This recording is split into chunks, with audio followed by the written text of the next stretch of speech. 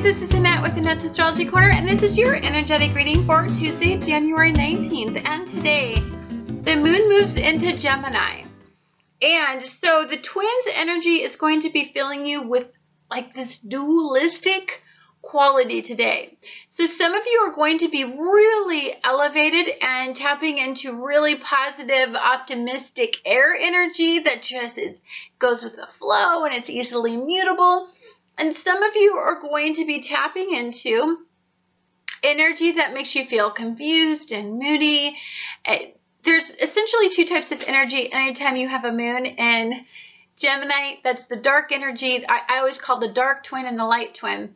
And often it depends on where you're currently at emotionally, which twin you tune into. So, energies will go one of two ways today. It is an absolute. So, Uranus is trining Venus and trining Saturn.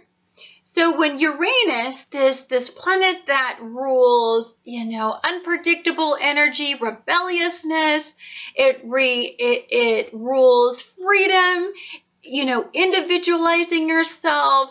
It's going to be trining Venus and trining Saturn, which means there is no obstacle that Saturn, or no limitation or no ramification. Saturn is essentially letting you out of the classroom in this type of energy. And Saturn is conjunct with Venus, which means that broad-minded relationships, creativity, pleasure-seeking, as long as it's something that expands your mind and expands your potential, Saturn is going to be completely on board with. And that really, really makes the Gemini moon super enthusiastic and childlike and opportunistic. When you get a moon in Gemini, this moon really honestly understands the potential of the mind. And when you have the lower mind and then you have the Sagittarian elevated mind working together harmoniously in this trine energy, you're talking about thought processes working very smooth.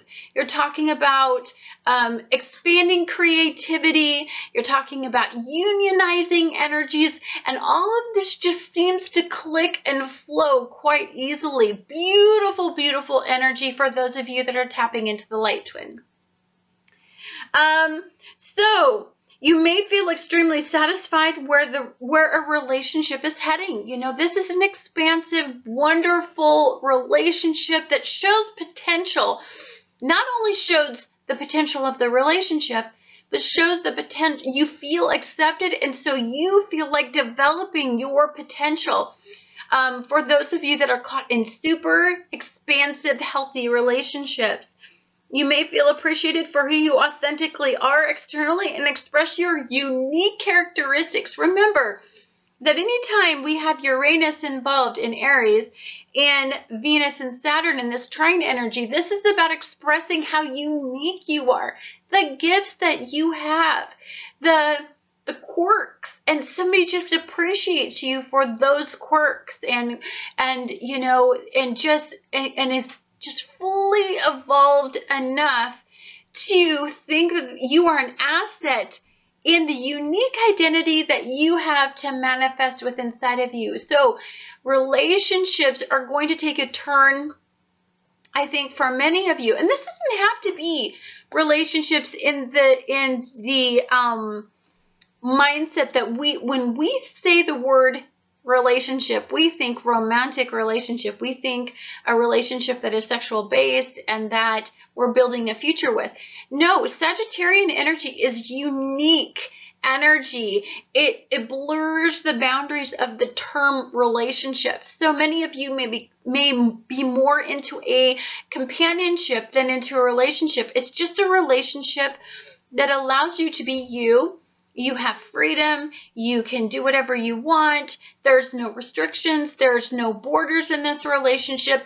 It's just plain supportive, expansive energy. Many of you are caught in these relationships, and this is the ideal energy for those relationships to really help you manifest your potential and help The other person manifests their ability to be free from these borders, constrictive borders of conservative relationships. Saturn is releasing you from obstacles in relationships you currently desire, and you may have been limiting this relationship's potential. So if you're thinking in the terms of these constrictive borders, conservative relationships, what we consider as, people relationships, we're going to restrict and limit the potential of that relationship.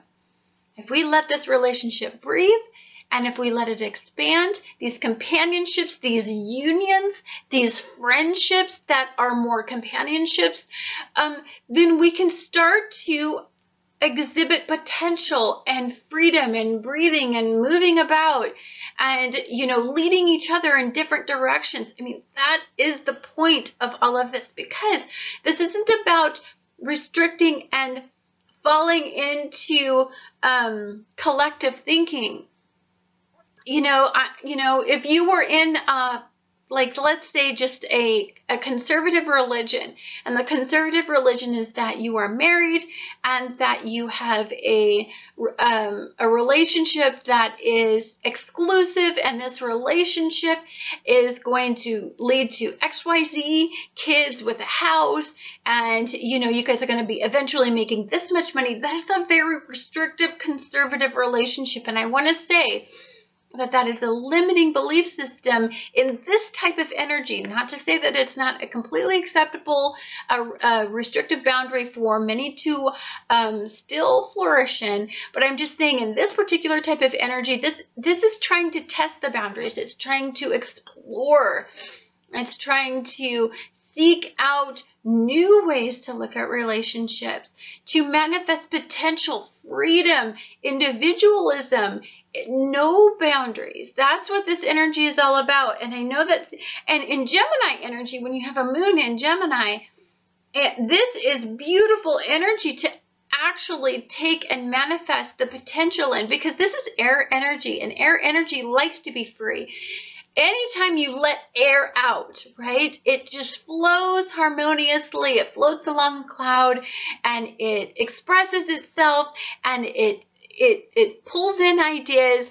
It takes in ideas into the lower mind, implements them into the day-to-day basis, and then it elevates the actual learning potential, because as we start to take in all this new information, it just expands the mind exponentially. And that is Sagittarian energy. Guys, it's gorgeous energy. Let those relationships be free.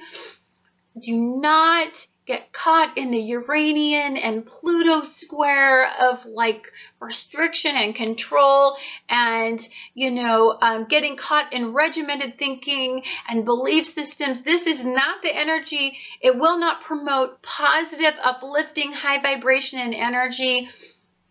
This is about talking with new groups of people, expanding the mind, cultures, belief systems, just playing with different perspectives and putting them into your daily life, or interpreting them and then adding some. It doesn't mean that you need to add the entire perspective into your life, but at least allow yourself to explore the potential of different belief systems. Explore the potential of